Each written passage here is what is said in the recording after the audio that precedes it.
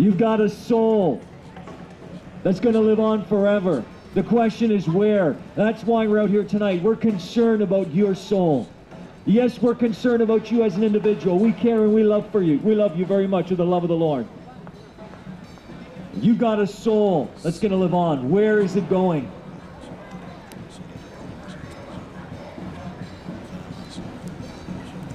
Why does cancer kill?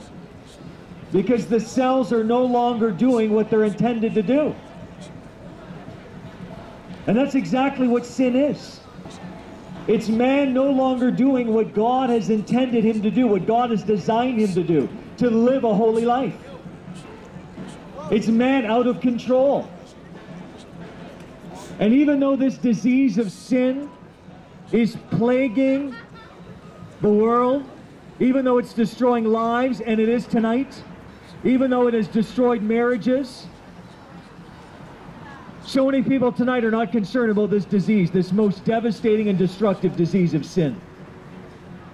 People forget that the very thing that brought down nations and the very thing that brought down civilizations was not political or economic failure. It was sin. It was moral decay.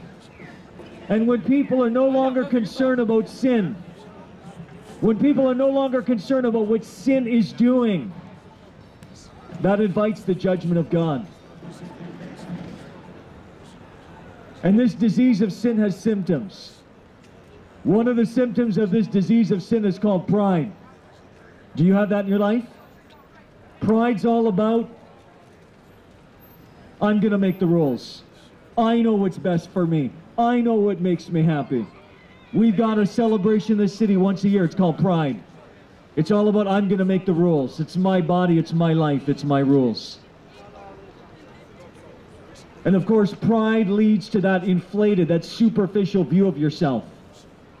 And that's the very reason why we've got so many failed marriages. We've got so many people running away from their marriages, wanting to pack up, no longer feeling in love. It's because of pride. It's because men are not willing and women are not willing to humble themselves. But you see, there's one person that can give you that love to go back home and to go to your spouse. There's one person that can give you that respect that you ought to have for your parents. And that's Jesus Christ, who has within himself a fountain, a supply of love that is overflowing, that can be distributed to you if you're willing to recognize your bankruptcy, your need. And there's only one thing that God is going to do with pride. He's going to put it down. If you've got pride in your heart and life, God will put it down. God can do nothing to meet a proud person where he's at. He's got to take the pride down. Another one of these symptoms of the disease of sin is greed. You've got so many people. We live in a very materialistic society now, where people are literally living with, what am I going to get next? What am I going to buy next? I used to live that life. It was all about what I had, what I could get. You know, Jesus said a man's life does not consist in the abundance of the things that he possesses. Life, my friends, is not about buying. It's not about amassing things that will only end up in the city dump. That's not where satisfaction is.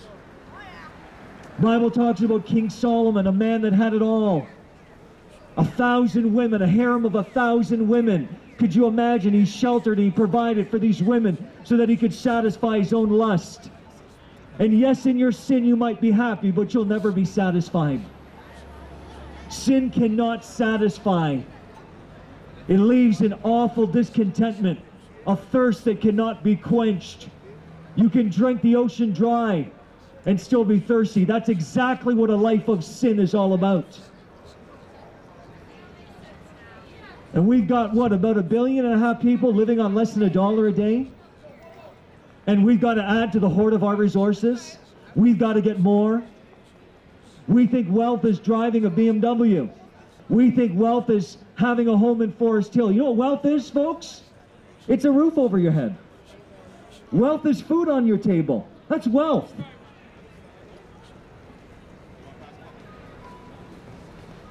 Jesus gave a story of a rich man that was so consumed with himself, like so many people today, talking about all that he had, talking about the years of supply. And the Bible says that night God interrupted his world and said, "You fool, you're thinking only on the horizontal. You're thinking only of your stuff and your physical. You're not mindful of your soul. You're not mindful of eternity. You're not mindful of your unrighteous state before me, a holy God." God interrupted. He said, "You fool." This night, here he was talking about his possessions and his life, and he touched the very thing that didn't belong to him. The one thing that God has a claim on that he will touch, it's your soul. He said, "My soul." Didn't belong to him. Bible said this night, and I pray you would never have to hear that from God. I pray you would never have to hear God say, "You fool," this night. But that you would be prepared, you would take seriously the offering of the gospel message, the work and the ministry of the Holy Spirit that's making the truth of God real to you, because God cares and loves for you as an individual in spite of your sin. He's drawing you, He's calling you. Another one of these symptoms of the disease of sin is lust. We've got people today confusing love and lust. Don't even know the difference between one and the other. No, there is a difference between love and lust, folks. Even science confirms what the Bible says. There's a vast difference between love and lust. See, lust is all about me. Lust has a very short shelf life.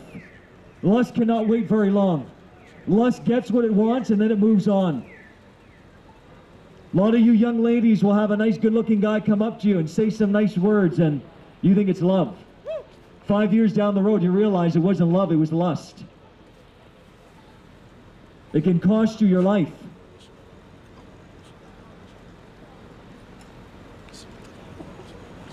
And this disease of sin is rampant. It's destructive.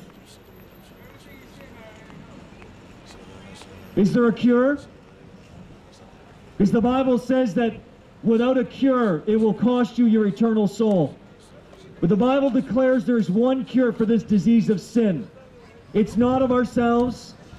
The Bible says that salvation is not of ourselves. It's not of religion, trying to go through all these hoops to earn God's acceptance for something you don't have. It's not in psychology. My friends, the cure of this disease of sin is only available in the blood of Jesus Christ. That is disease-free, sin-free. You say, why Jesus? Well, if I died for you, it'd make no difference. I've sinned. If a prophet died for you, be it Muhammad or any other prophet, they can't redeem you. They've sinned. But Jesus Christ was the only one that overcame all the trials and temptations that faced him. That faced you, but that faced him in his humanity. And he overcame them. Lived a perfect life for 33 years. And God declared that only his Son was the acceptable offering. Only Christ could take away this disease of sin.